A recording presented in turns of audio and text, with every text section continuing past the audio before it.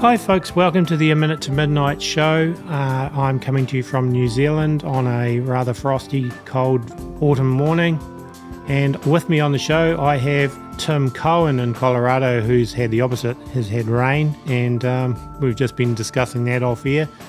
I interviewed Tim several years ago and it was a good interview, and we're going to kind of revisit the same topic but just with a few more years knowledge now. And so welcome, Tim. And the subject is, well, you can tell us what the subject is. Thank you, Tony. Pleasure to be with you. And the subject is King Charles III as the Antichrist of biblical apocalyptic prophecy, the guy who's going to be over global government for 3.5 years preceding Armageddon. And and I mentioned to you, I have him in my kind of basket of possibilities. I'm not 100% convinced, so you'll have to convince me as well. And I've got a couple of questions but some interesting observations. You know, like I watched the Coronation, and I'll have to say that leading up to it, the music, some of that music was so chaotic, and I was at a friend's place and I said, my goodness, it sounds like they're expecting the entrance of Dracula or something, not a king. And I said, well, that's perfect music if you want to create chaos and have the Antichrist come in.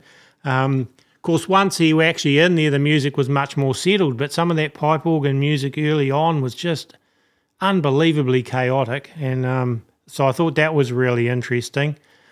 I did notice during the when they were putting the anointing oil, blessing the anointing oil, there was a phoenix, a golden phoenix that they were holding, and I thought that has nothing to do with Christianity. The phoenix is a false symbol. It's obviously all of that. So that's you may probably address it. But I was also thinking Charles looked like a doddery old man, and basically some of the vows and some of the things were, you know, swearing allegiance to Jesus Christ, basically. And I was thinking, how could somebody then turn around from that to being the Antichrist and above all other gods and so forth? It just like I had my difficulties getting my head around that possibility. He just didn't seem like a potential person that you could put in that position. But anyway, so that's my intro. All right. So first, I'll congratulate you on noticing that was a phoenix, because I've pointed that out already in interviews this past week, and you are the only other person I've ever heard mention that. No, yeah, I saw it straight off. They were saying on television news, you know, when they were covering it, that it was an eagle, which obviously it's not. Brilliant. Very good. Now, in fact, Charles did not swear allegiance to Christ.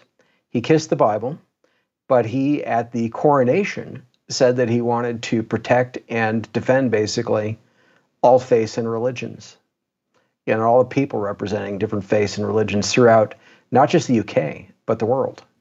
So there are a number of things we'll get to there, but before we go into all that, I think it's important to focus on what Scripture says in terms of our identifying the Antichrist. All right. What are the biblical requirements to actually identify this person when the time comes in history? So am I able to share my screen with you? Yes, you can, yeah. Okay, let me try to do that here. All right. Yep. All right, so the Scripture says in Revelation chapter 13, verse 18, regarding this individual who's going to be over global government for 3.5 years, it says, "Here is wisdom, let him who has understanding calculate the number of the beast, for it is the number of a man, and his number is 666. So there are 3 points I make from this. One is that before you can calculate the number, there's this imagery of a beast that's involved. The second is that there's a man represented by that beast. And the third is that the system for doing the calculation itself, you know, which works out to 666, is actually given to us in the underlying Greek text. And this is something most Christians who've ever wrestled with this topic have not known. They haven't looked at the original Greek. So the number 666 is not given in the form of words. It's given in the form of 3 letters, one for 600, a second for 60, a third for 6. And it's the ancient biblical numbering system. So it actually identifies for us the system on which the calculation is to be done. Now that system in Greek was derived from the original Hebrew numbering system that's called Kabbalic or Kabbalism today, but it's just the ancient biblical numbering system that was subsumed into Jewish mysticism and Kabbalism. At any rate, the title, and we're going to look at this for a moment. Well, actually, let me show you the imagery of the beast first. Let's do that. So at the beginning of this chapter, the Apostle John is speaking, and he says that this beast is like a leopard, feet like the feet of a bear, mouth like the mouth of a lion, if my screen will stop that highlighting. Mouth like the mouth of a lion, right here. And then it tells us that the dragon gives him his power, throne, and great authority. In the prior chapter, that dragon is identified as a fiery red dragon. So if I look for this, oh, sorry. I don't know if you hear that beep or not, but here it is, fiery red dragon. And it goes on to tell us that that dragon is Satan and is the serpent who deceived Eve in the Garden of Eden. Okay, so there's a fiery red dragon identified as Satan, gives this beast that has a body which resembles a leopard, resembles the feet of a bear, resembles the mouth of a lion. These are similes, like. It's not precisely those things, but they're similes.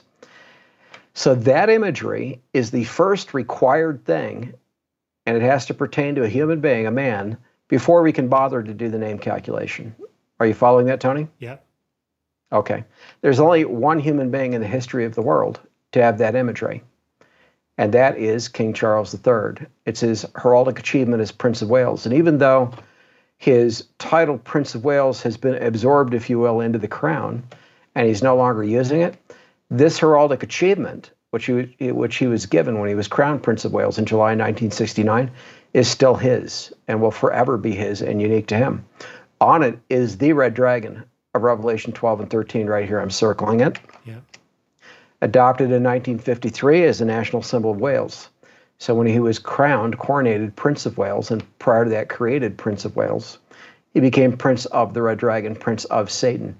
It's his crowning that was particularly significant. And let me just point out, William has been created Prince of Wales at this point, now that the title is dormant with Charles. But William has not been invested or crowned Prince of Wales. And for Charles, that was 11 years apart from when he was created Prince of Wales before he was crowned as such. It may or may not ever happen, in other words, with William. But William lacks this imagery. So you have here a beast with feet like a bear, and they are actually bear's claws in the graven version of this, shown at the castle at Caernarvon Castle, where Charles was crowned in July 1969. I show those in the book. So it's actually got bear's claws on the graven version, but here they're exaggerated claws like feet of a bear. There are actually 5 claws per foot. The 5th one is hidden on this. But body with proportions like those of a leopard, mouth that reminds us of a lion's mouth, feet like feet of a bear. The red dragon is on this. And for Charles, coronated, crowned Prince of Wales or Prince of the Red Dragon, the dragon literally did give him his power, throne, and great authority. And it's as Prince of Wales, in fact, that he built up his power base beneath him over a period of decades. And I'll just tell you, he's been running the world since 1969, since he was crowned Prince of the Red Dragon, Prince of Satan. A lot of people don't know that. Even without the global government, Charles has been running the world the entire time effectively. And I'll go into examples when we talk about that. On here also, I want to point out one other thing, is a unicorn that has the eyes of a man. And that is true even on the most prominent unofficial version, also shown in this book. But it's got a visible sclera. It's not the solid round eye that you would see on a horse normally, for example. So it's a little horn of the eyes of a man, a unicorn of the human eyes. Now, so he's got the imagery of Revelation 13 here, which is what we need to do the calculation. I'll point out one other thing before we go into the calculation itself, and that is in Daniel chapter 7, the exact same individual who is to rule for 3.5 years is called a little horn with the eyes of a man. And so if we get to eyes here, there it is. A horn were eyes like the eyes of a man. So, okay, so a little horn that has eyes like the eyes of a man. In this chapter, Daniel chapter 7, just as you also see in Revelation chapter 12, It says that this individual is going to have control, rule for a time, times, and half a time, or 2 years, 1 year, and half a year, 3.5 years. In Revelation chapter 11, if we go back to it, that's identified as a period of 42 months and also as 1,260 days. So we know that we're actually talking about 3.5 years when we say times, times, and a half a time. All right, with that preamble, let's look at the name calculation. Yeah, and let me point out also, Charles is the only person in the history of the world to also have the name calculation on the biblical system. So here it is. This is the original Hebrew system. The numbers are assigned sequentially, not phonetically. They drop off after 400 because there are only 22 glyphs in the Hebrew language. English has 26. In Greek, they expanded the system, and this is a page from the first edition of the Antichrist and a Cup of Tea, my book, which gives the hard evidence that Charles is the Antichrist. So the first edition was published in 1998. But here's the page from that edition, and you can see here's the Greek on the right. The Hebrew language cuts off after 22 characters. English continues through Z, or Z, and in Greek, they expanded the system to include 500 through 900, not part of the original Hebrew system. Okay? The title, Charles, Prince of Wales, in both languages, in Hebrew, it's Nasik Charles of Wales. Mem for of, Nasik for prince who's an heir apparent to a throne. Charles and Wales, both transliterated the way you'd see them in the modern Israeli press. So this is how it's actually spelled, no tampering, in the modern Israeli press, Nasik Charles of Wales. And then, of course, Prince Charles of Wales or Charles, Prince of Wales. Both languages, the title works out to exactly 666, completely different combination of numbers. Same system, the original biblical system. So, Tony, that alone is mathematically impossible. Even if the universe were 15 billion years old, this, what you're looking at, could still never, ever happen. That's how much the odds are against this alone. That's without even taking into account the presence of the imagery for Charles. Okay, well, so I notice you're using the New King James Version. Can I just go to one scripture and get your take on it? I've been thinking about it because I know this is one that people have brought out to say, oh, no, it can't be Charles because of this. And this is the New King James Version, and it's Daniel 11:21, and it says in the New King James Version, and then I'm going to give you the King James Version. And well, in this place, let me just pause you there, Tony. Yeah, it's not necessary because Daniel chapter 8 and chapter 11, both chapters, are dealing with a king of the north of the Seleucid dynasty versus a king of the south of the Ptolemaic dynasty. Up through verse 39, actually, Daniel 11, all the way through verse 39, is already fulfilled historically. So the verse you're reading was fulfilled historically by Antiochus IV Epiphanes, who was a type of the Antichrist. So there are two little horns in Daniel. There's the one I mentioned in Daniel 7. There's another one in Daniel 8, which is in parallel to the verse you were about to read from 11:21.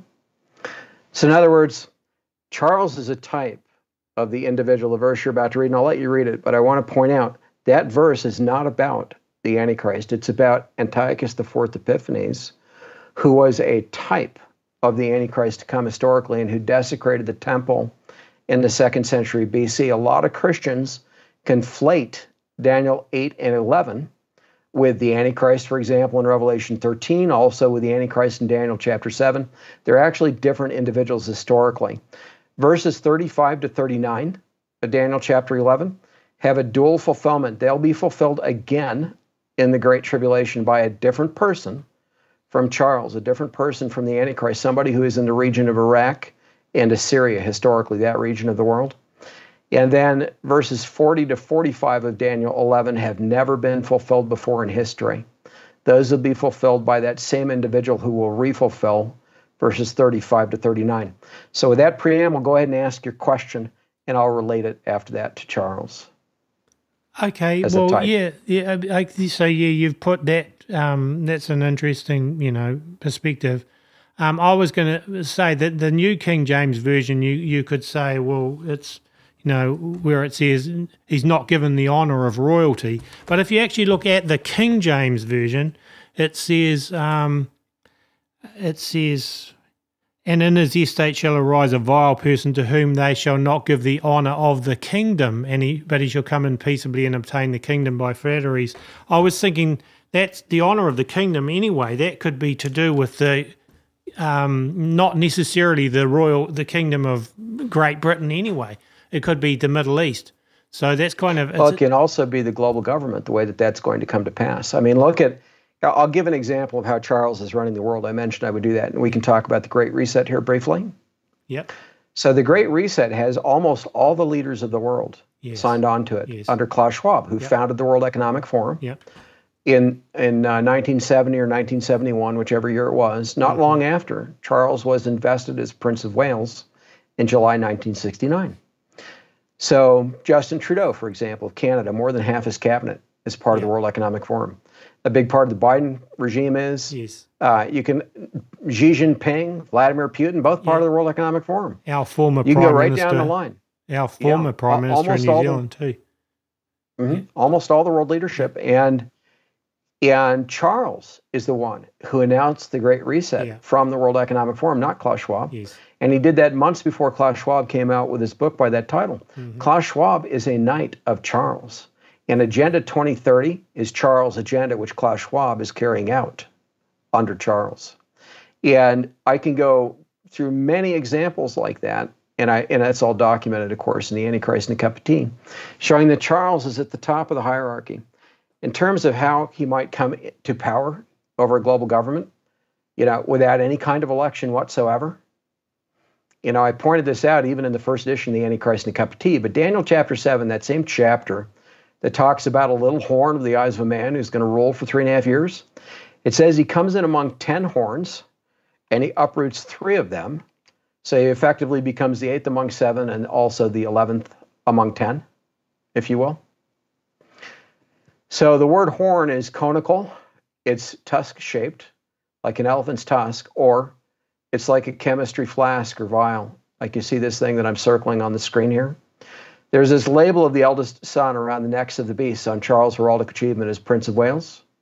This label makes these beasts specific to Charles himself. This is the label of the eldest son. But the overall heraldic achievement or coat of arms has its own head right here at the center top with a sovereign helm. And across that helm are 7 bars that are shaped like elephant's tusks. Right beneath it is the label of the eldest son again that looks like 3 horns plucked up by the roots. 10 horns in a head, 3 plucked up by the roots. The little horn of the eyes of man comes up among them. That symbolism is also on Charles' heraldic achievement as Prince of Wales.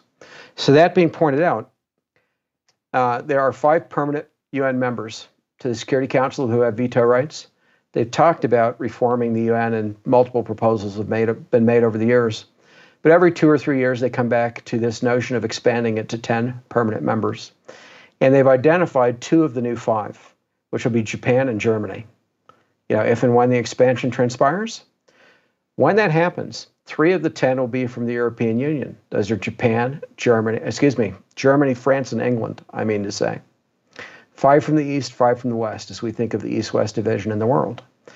If Germany, France, and England were then to declare Charles, for example, as their monarch, or declare the British monarchy as effectively the monarchy of the European Union, or anything along those lines, or simply to unify their diplomatic missions again as they were unified prior to Brexit, in that circumstance, Charles would automatically be over 3 of the 10. That's the precise scenario given in Daniel for the formation of the global government. That could happen in 2 days. One day we could wake up, the UN Security Council has been expanded. Another day they could say they've reunified the diplomatic missions, or the EU has decided to acknowledge the genealogical heritage of the British monarchy and the fact that it really is the monarchy of Germany, France, and England, and other European nations, for example. So he could come in peaceably and gain control over global government, a brand new one, with no election whatsoever. And so he has the imagery, he has the name calculation, 2 things no other human being has ever had, which his sons do not have.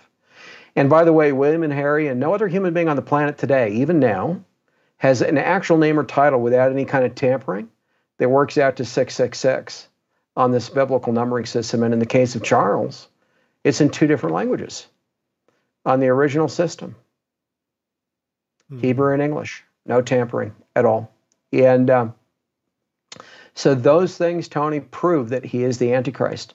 And when we come around to the coronation, because I know we've got limited time today, let's talk about what really happened at Charles' crowning and why it's not actually Christian at all, what transpired. So, and I'm going to go to some imagery. I'll give some examples. And by the way, here's your Phoenix flask, I mean to say. Yeah. There it is. Yeah, standing actually atop what looks like a fiery thing. Yeah. It's definitely a phoenix. There's no doubt about it. And this is what the oil from Jerusalem was put in.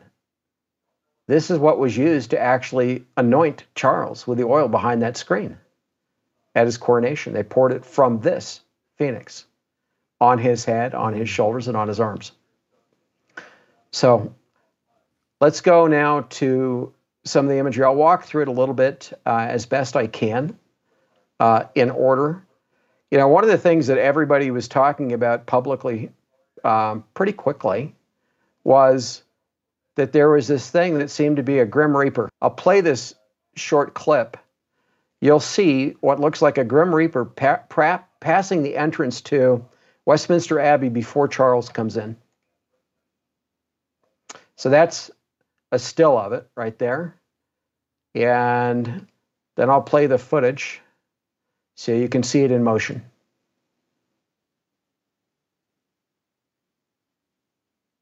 All right, yeah.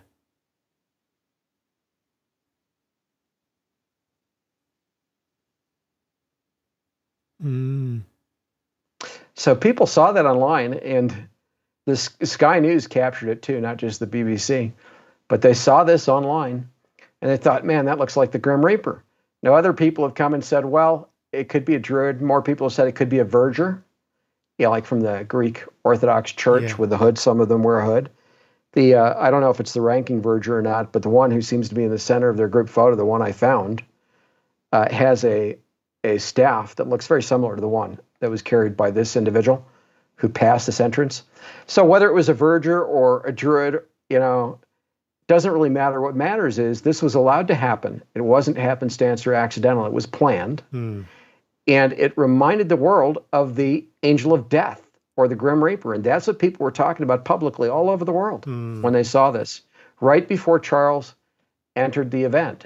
So with that being shown, Charles was led by a cross that is really about ecumenism. It has slivers in it of what are claimed to be pieces of the cross of Christ, the crucifixion cross, given by the Roman pontiff Francis to Charles, who then gave it to the Welsh Anglican Communion or Anglican Church there in Wales to put into a cross that Charles commissioned a couple of years ago before he was king, made out of sustainable items, so Welsh slate, like he had his investiture, silver and so forth. In the center of that cross, beneath a semi-transparent pink or rose-colored jewel.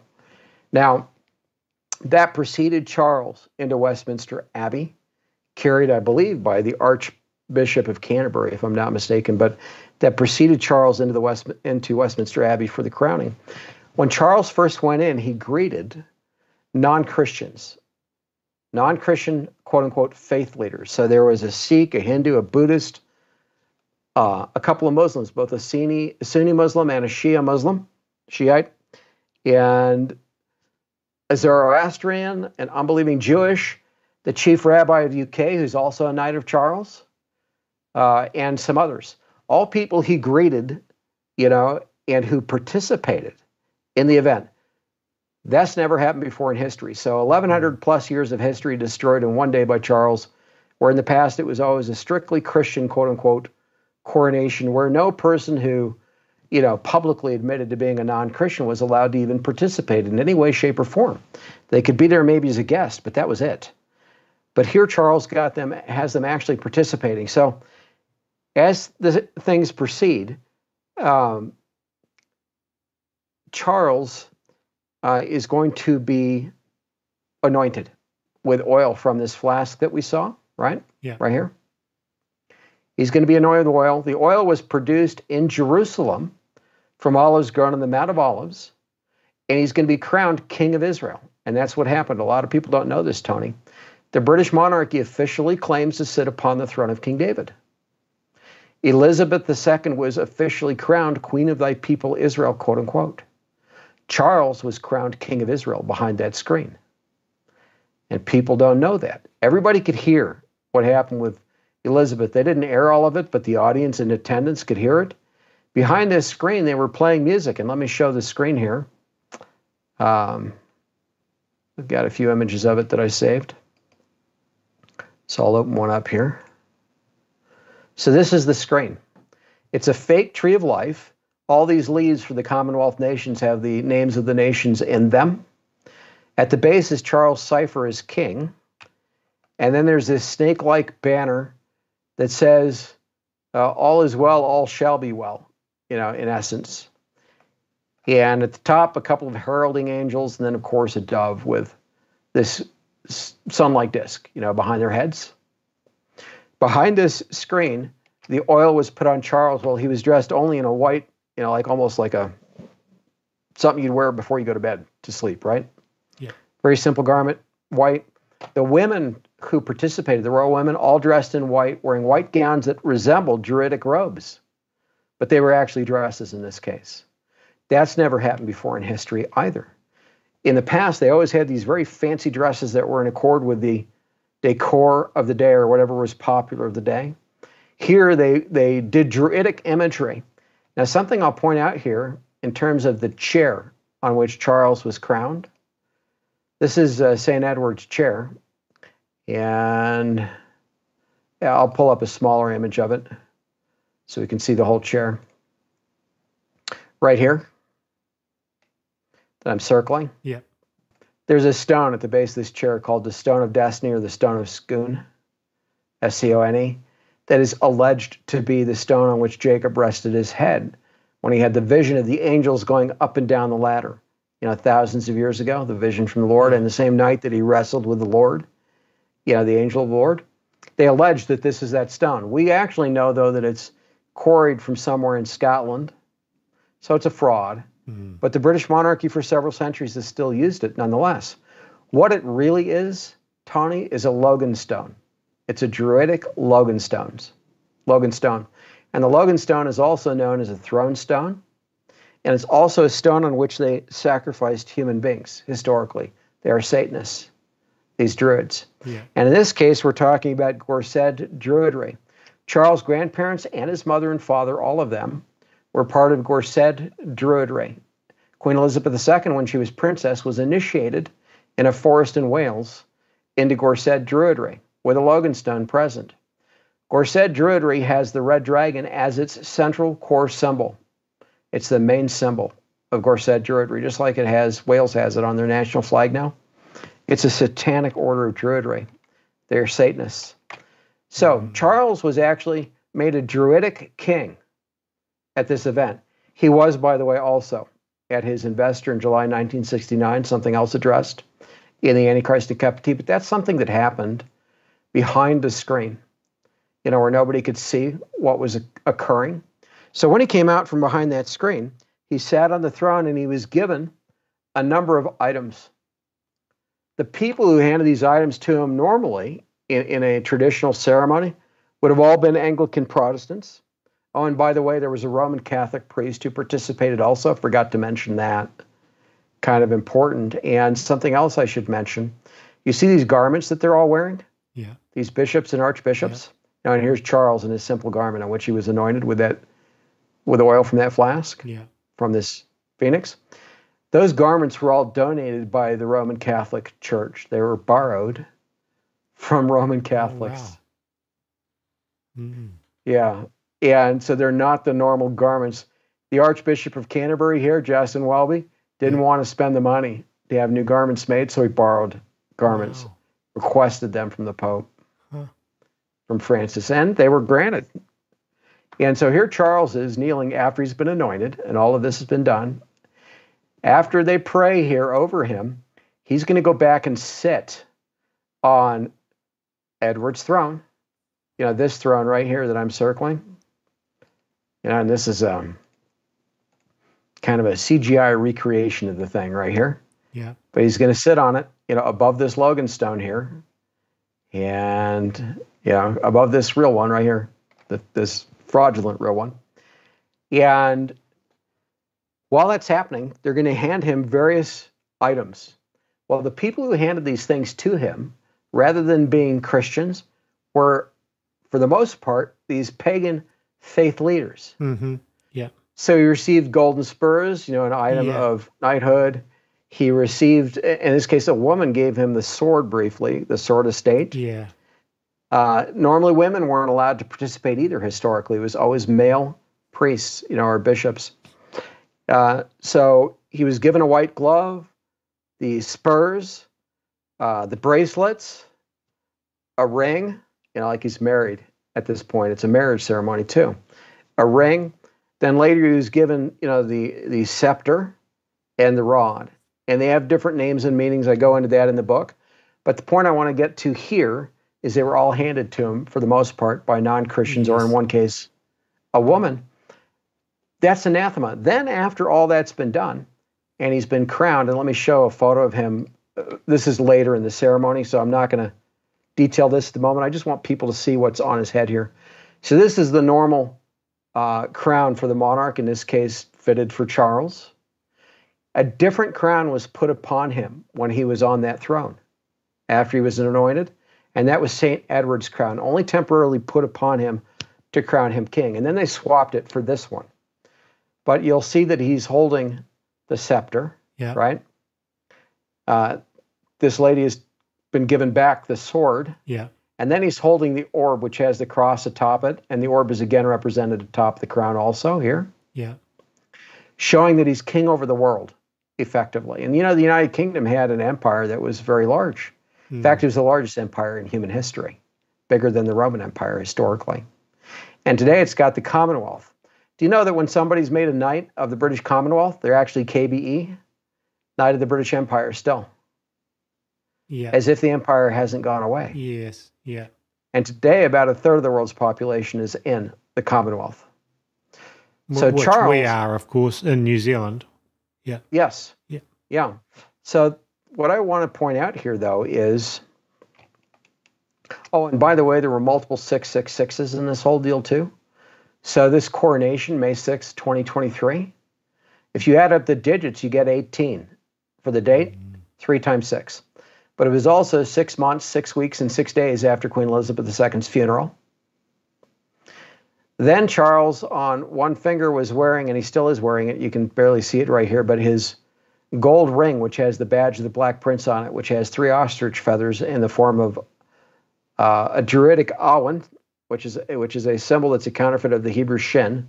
I go into that in my book, but I mention it because those 3 ostrich feathers in that badge, it's called the badge of the Black Prince, or the Prince of Darkness, or the Black One. Charles has worn that since before he married Diana.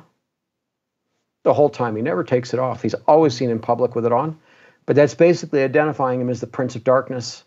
And the 3 ostrich feathers are in the shape of Vavs. That's the Hebrew letter Vav. And that letter, if I go back to here, the Hebrew letter Vav, which is this one right here that I'm circling. Yeah. Enlarge it. Those 3 ostrich feathers are in this pattern, that shape. So it's like 666 on that ring. And then one other place, the robe for Camilla, her cipher, which is Camilla Regina, which stands for Queen Camilla. But her cipher has 3 6s in the base of it, carefully woven, hidden into the base of it. And atop her royal robe, both the purple one and the crimson one in which she entered and the one she left, reverse order, the one she left with and the one she entered with, her cipher's atop it, trailing behind her with the 3 6s at the end of her robe, right? She's married to Charles. So just to point that out, the 3 6s were there. At any rate, getting back to Charles now, when he's on the throne here and being crowned, and I don't have an image right here to show you of that yet. But anyway, when he's on this thing, I do have one image that I'll bring up here. So this is right as he's about to, I don't know if he's sitting down. I think no, he's not sitting down standing, yet. Yeah. Yeah, they're going to put a gold vest on him, a gold robe, and then a bunch of other things over the top of him, and then they're going to give him those vestments, right? He's going to sit on that throne, and they're going to do the crowning, St. Edward's crown, and then they're going to swap it out for the state crown for him as king. But with all of that, some things are going to be said. One of those is that he's going to defend, and protect all religions and all faiths.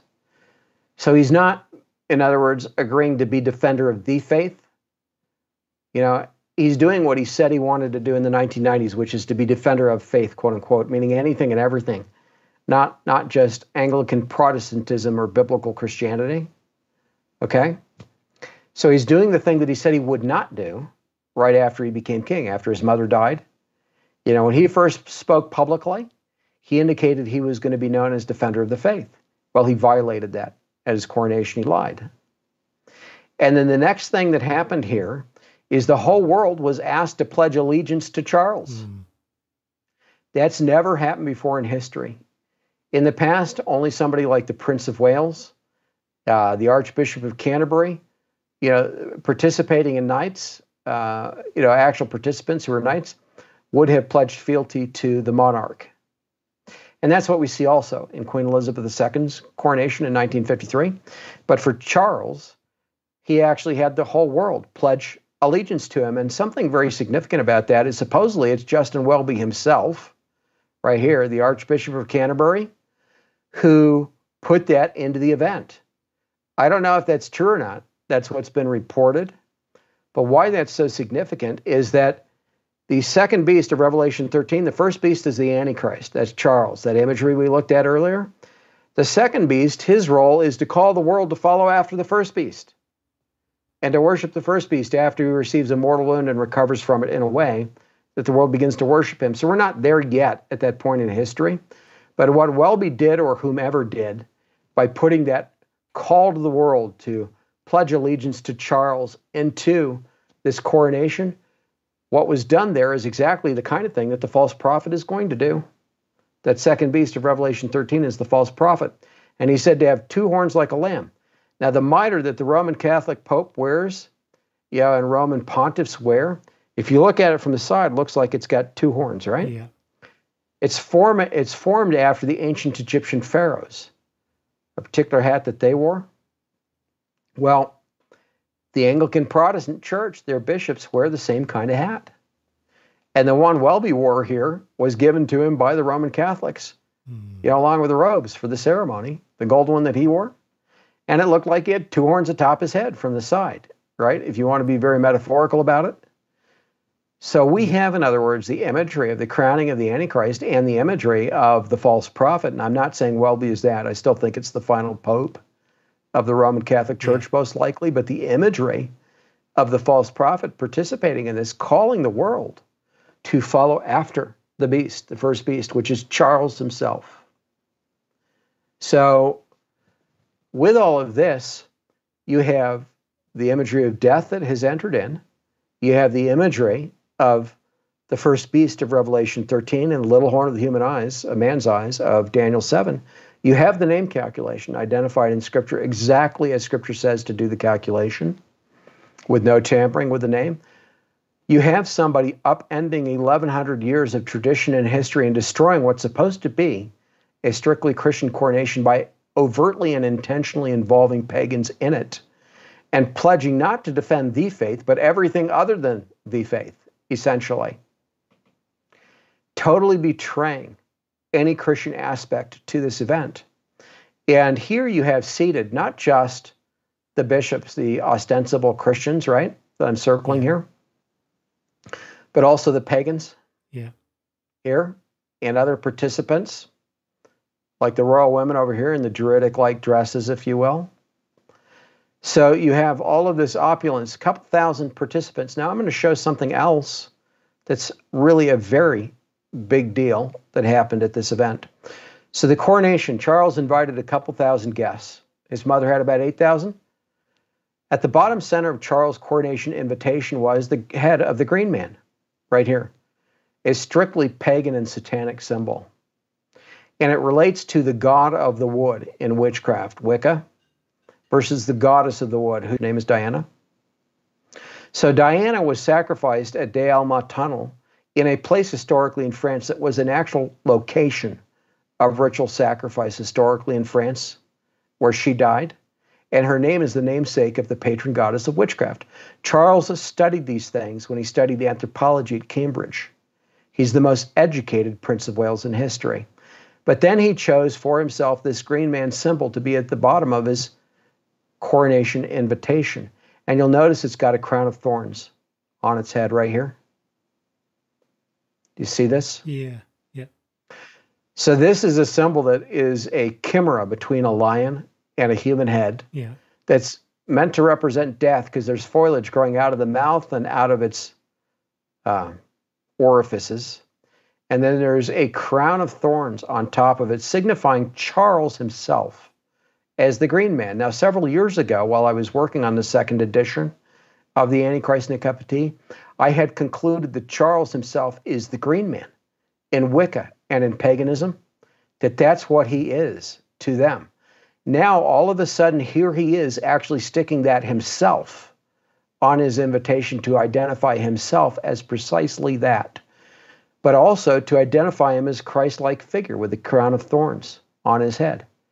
So eco-fascism played a role in this event, along with explicit paganism.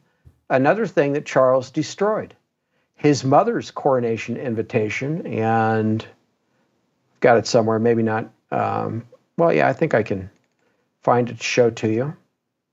Here's hers from 1953.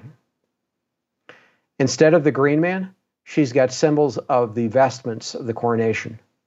So the crown, the sword, you can see the phoenix here, right? Yeah. The orb. Charles replaced all that right here with the Green Man to give you an idea of how important it was to him. And his full invitation to his coronation is right here.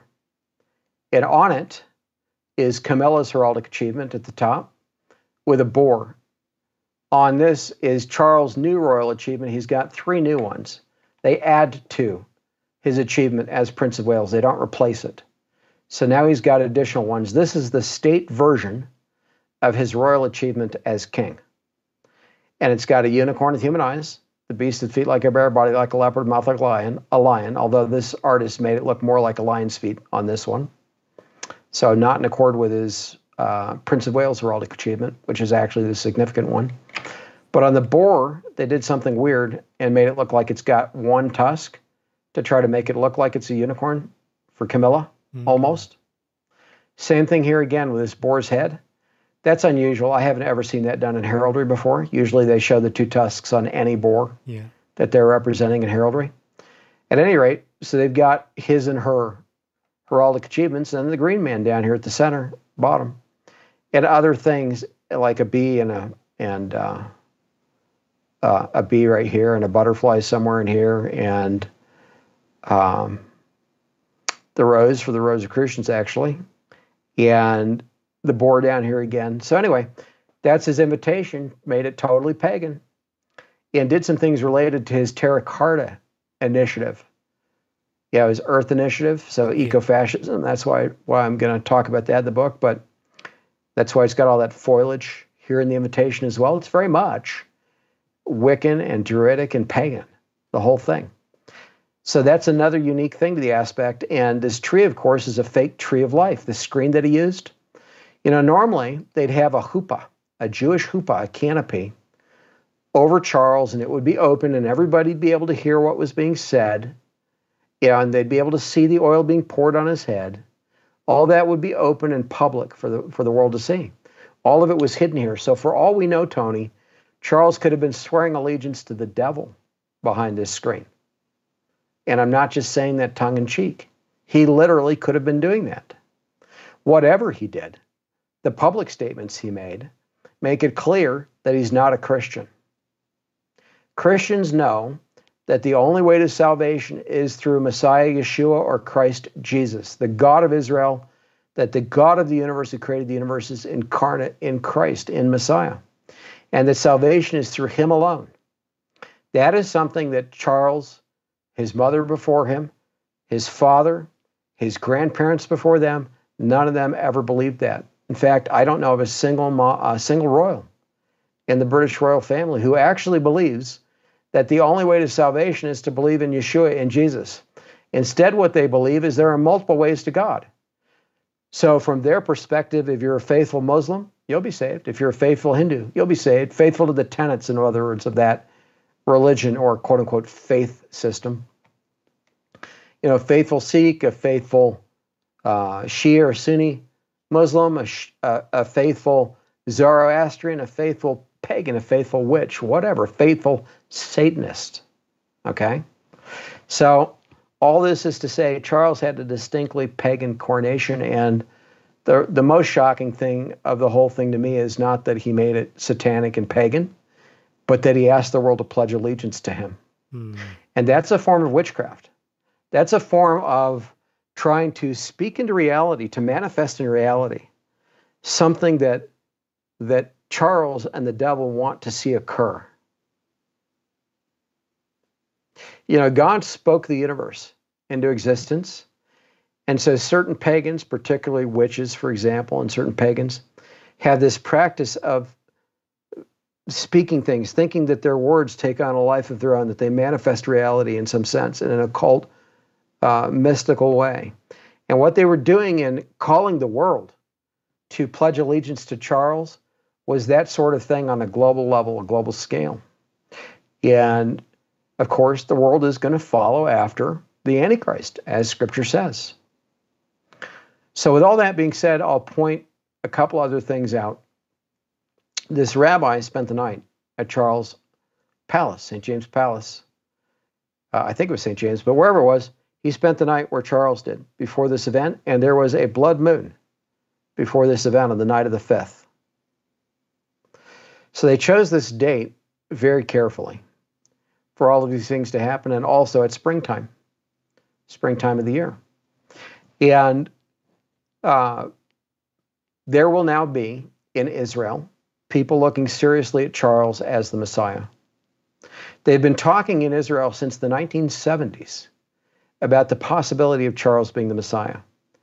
Because, you know, allegedly, his family sits on the throne of David.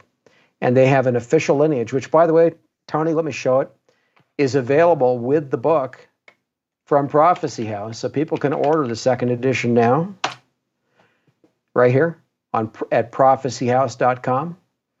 But if they go down here, they can get the official lineage chart of Queen Elizabeth II, with the book. And on that chart, right here, it explicitly shows the British monarchy's claim to sit upon the throne of David.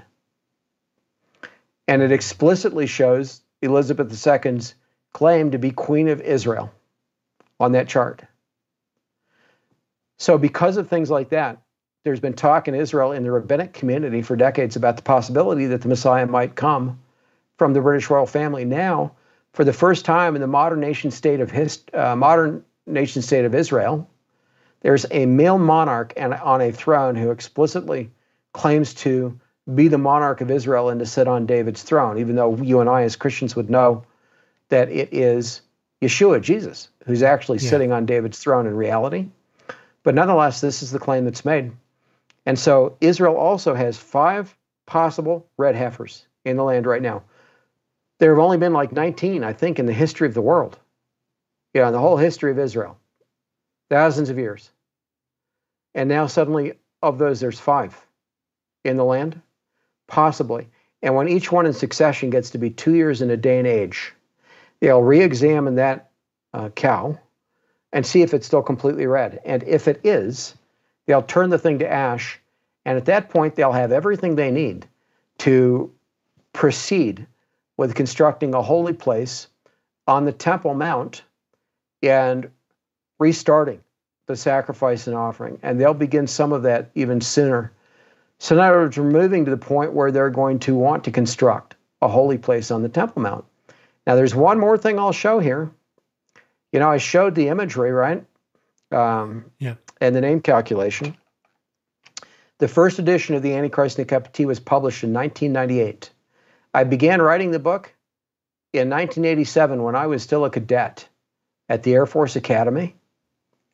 After God showed me who the Antichrist was, I asked him to show me who and what was being spoken of in Revelation 13, that very bizarre imagery. You know, beast with feet like a bear, body like a leopard, mouth like a lion, and so forth. And then he led me within a month to the English name calculation and this heraldic achievement. I had those things in my possession while still at the academy. Well, in the early 2000s, years after the first edition of the Antichrist Kept was published, Charles was officially hailed as savior of the world, quote unquote. This statue was commissioned by a Brazilian state government, the government of Tocantins, on the outskirts of a rainforest in central Brazil, where Tocantins is. And then it was presented to Charles. This is the miniature version reported on and photographed by the BBC at the time. And at the base of this statue is written the phrase, Savior of the World. The statue has Charles' face. It's an angelic winged figure that they call a winged god. They're calling Charles a winged god, dressed only in a loincloth, and they're calling him Savior of the World. And he's standing atop a mass of humans looking up to him supposedly as Savior, right? One drinking a bottle of wine. This is a complete perversion and inversion of Genesis 3:15, where the Messiah comes trampling on the heads of God's enemies. Here, Charles is trampling on the heads of humanity, ostensibly looking up to him as Savior, rather than Christ as Savior. And it's got his face. But dressed only in a loincloth, this is actually a portrayal, Tony, of Charles as Zeus and Jupiter, as the head god of the pantheon of gods of pagans. Zeus and Jupiter were historically portrayed in this manner, either dressed only in a loincloth or completely naked, sometimes with outspread wings. And if they didn't have the outspread wings on the statue itself as an angelic figure, they'd have a bird of prey like an eagle right next to the statue with the outspread wings. This is the idol, the full-size version of it, which is 10 cubits in height, ostensibly, that's going to be placed on the Temple Mount, the full-size version of this, after they start to construct a new holy place. It's ready to go. It already exists. It's in a crate somewhere, ready to put atop the Temple Mount. So Charles has the actual idol that's to be the desolating abomination spoken of in Daniel chapter 9, verse 27, Daniel 9:27, and which Christ himself spoke about in the Olivet Discourses in the New Testament, and which was typified by Antiochus IV Epiphanes and spoken about in Daniel chapter 11, that was put in the temple historically to desecrate the temple in the 2nd century BC. That's the whole reason we have Hanukkah. They had to cleanse the temple from an idol like this being placed in it to Antiochus IV and a pig being sacrificed on the altar. And we saw the pig, right? The swine, on the invitation of Charles' coronation. Okay? Yeah. So, Charles has the imagery of the first beast. He has the imagery of the little horn of the eyes of a man. He has the name calculation in Hebrew and English on the biblical numbering system. He has the idol that is to go on the Temple Mount.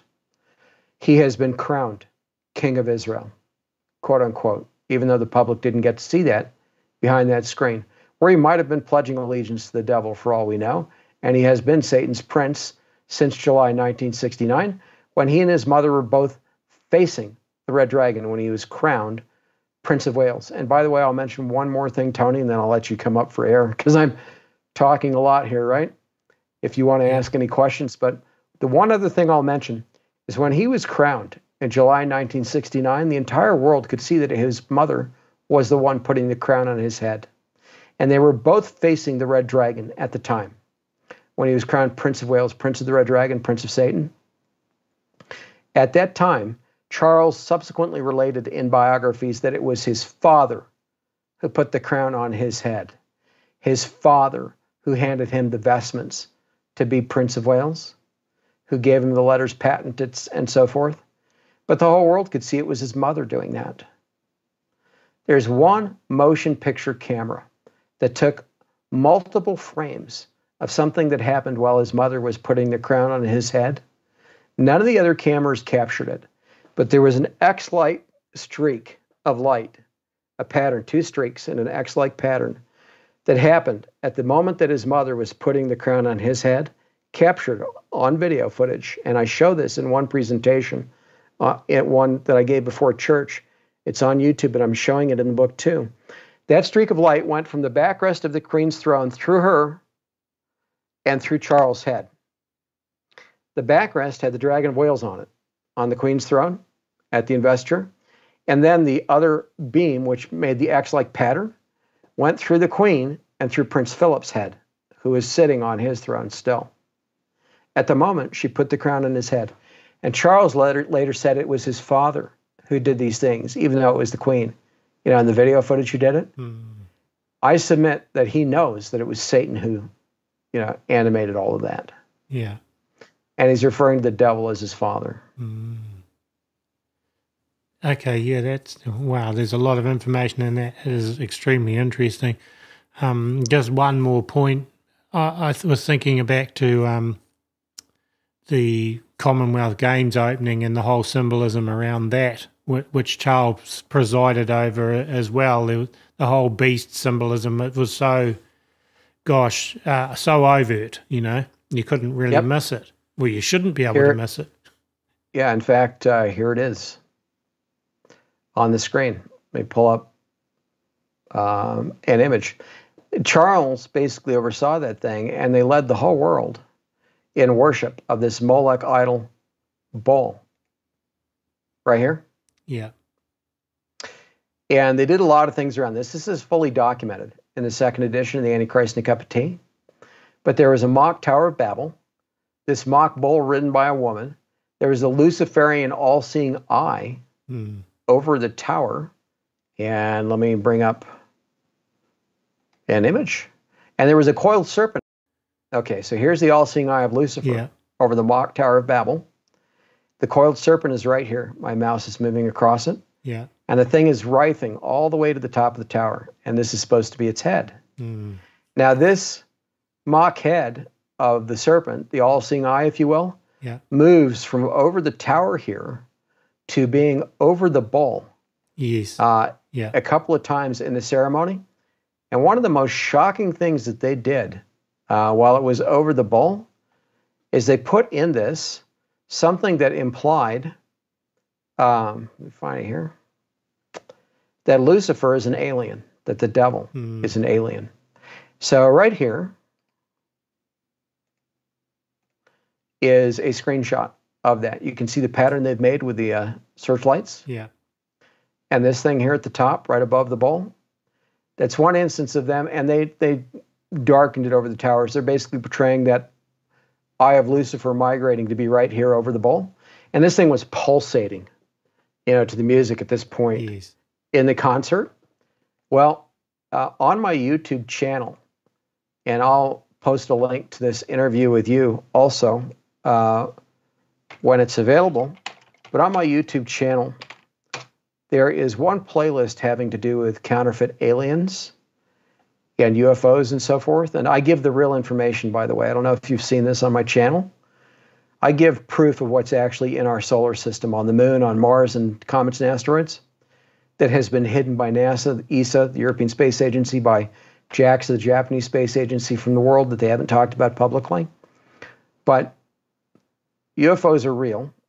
They're not actually aliens. They're counterfeits. But if I go into this playlist here, there's one for the Battle of Los Angeles that I have a link to it. And right here. So people can look at the actual film footage. This is 1942, an actual event that transpired over Los Angeles when an anti-gravity craft, a UFO, came in off the coast of California, tracked on radar. And thousands of anti-aircraft rounds were fired at this thing when they had the spotlights targeting it, trying to down it.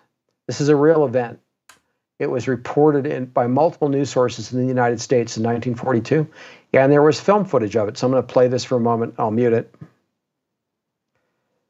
So this is the battle, you know, the actual film footage. That photo was a real photo. It's the most prominent still photo that was taken right here. Yeah. February 26, 1942 is what they're saying. But at any rate, they were recreating that.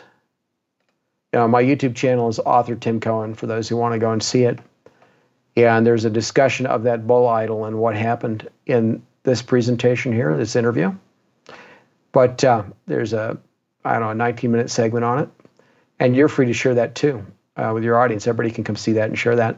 Yeah. At any rate, when we come back to the Birmingham event, you can see they kind of recreated it over this bull. Yeah, interesting. And by the way, there was a song from Duran Duran that introed this about aliens coming down to the earth. So the music went with this too.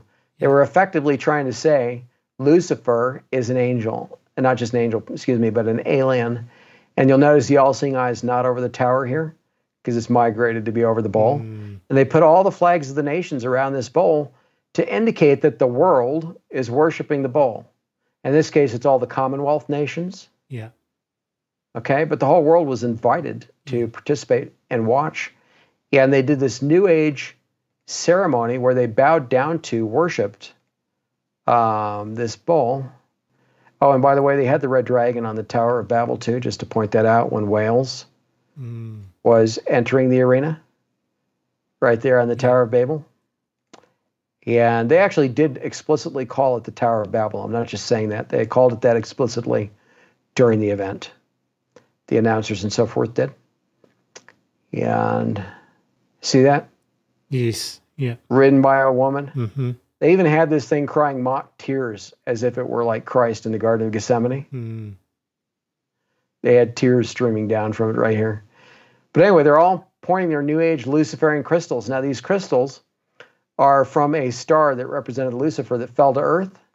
And these New Age dreamers, quote unquote, picked them up and used them to represent the devil and to pray to them, and then converged with them to this event in a false rapture type event when they entered the ceremony. You know, being raptured in their homes, literally floated to the stadium, dropped off in the stadium, and then doing all of this stuff around this bull when it came onto the scene. And so you've got Stella here riding the bull and all these people submitting to it and worshiping it. And of course, the whole audience is being invited to participate. There's much, much more to this, but I go into that in other interviews, and I know we don't have time for that today. But yeah, just I'll add one thing to this. So this is literal Molech bull idol worship that happened under Charles himself. Here he and Camilla are getting out of their Charles vehicle, you know, at the event. And here's Charles opening it. Yeah. After watching all of this, he's opening it, right? Yes. So after his coronation, the day after his coronation, on May 6th, on May 7th, there was a coronation concert. And at that concert, they played up eco-fascism a lot. And they had actual Satanists performing. So Katy Perry, for example, she's an overt Satanist, outright Satanist. Yeah. Who's also she also rode the beast in another ceremony several years ago too. So.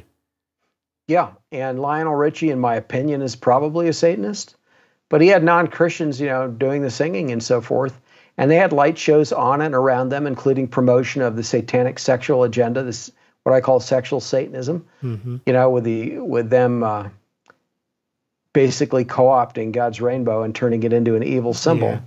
But all that was happening at that coronation concert, and one of the things they had was a drone display of various creatures on Earth at one point.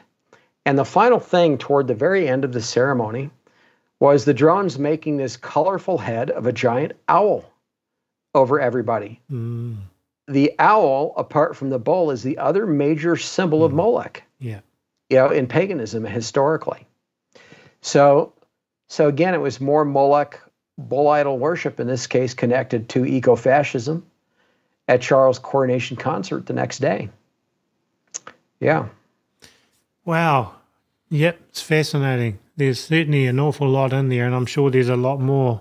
But yeah, I think the audience is going to get the gist of it. That was a pretty amazing presentation. So thank you very much, Tim. That was great to have you back after all this time. You know, with more information now that you didn't have back the last time I interviewed you. Yes, that's true. And of course, there's a whole lot more in the book than what we can cover in this interview. So let me just, if you don't mind, I'll tell people one more time where they can get things and see things. Exactly. Yep. Yep. So yeah, my site, my publisher site, is prophecyhouse.com. And I'll have somewhere in the order of 40 books out, somewhere around 40 books in 2 to 3 years, most of which have been worked on for more than a decade each. Right now, people can get North Korea, Iran, and the Coming World War, Behold a Red Horse, and they can get the second edition of the Antichrist and a Cup of Tea, the new edition, which is massively expanded and updated from the first edition. There will be 3 multi-volume series, which is my Messiah, History, and the Tribulation Period series. Started that when I was still at the Air Force Academy at the same time that I began to write the Antichrist and a Cup of Tea in 1987. There'll be another series called Solar Apocalypse, which gives the real evidence, the hard evidence on so-called aliens and what actually exists in our solar system, including dinosaurs off of Earth, actual photos of real dinosaurs off Earth. You know, and other creatures, giant insects and titans and kaiju, the whole thing. All the things that are in science fiction that you think can't be real, a lot of them are real. And I'm showing photos from space agencies and giving people the ability to download those directly from the space agencies themselves in this series so people can see they're real. So there's that series. And then there'll be another one called Israel, quote unquote, Peace in the Coming World War, which takes a 90-page section of the original Antichrist and a Cup of Tea book on the Mideast peace process, showing that whole thing is under Charles and always has been since 1987. But it takes that, and it's now a multi-volume series of many hundreds of pages covering everything to do with the Mideast peace process, that false process, and the modern nation state of Israel, and what's happening around that, and the war that's coming between Israel and Iran and her surrounding adversaries, leading to the Great Tribulation. So that series is preliminarily titled Israel, quote unquote, Peace, and the Coming World War, the Great Tribulation is Near. That'll be retitled when it's out. Then there are a number of individual books, including a book on the Exodus from ancient Israel, ancient Egypt, showing that the history is real, that it actually happened, and identifying who the pharaohs were in ancient Israel's history, including who Joseph and Moses were in ancient Egypt, who their pharaohs were, who Moses' adoptive mother was, and the actual date when the Exodus transpired. So all that is in that one book, which is more, Tony, than any archaeologist in the world has been able to put together to date. There's not an archaeologist on the planet who's put all that together in one book. So I've done it, and it's in that coming book. So all that being shared, again, the site is prophecyhouse.com, my publisher, where they can get things. And there are CD and DVD sets there, too, that are available now on a lot of these things. And then just one more time, my YouTube channel, where people can see other things. And if they go to the notes beneath some of these things that I've uploaded, they'll see my other social media links.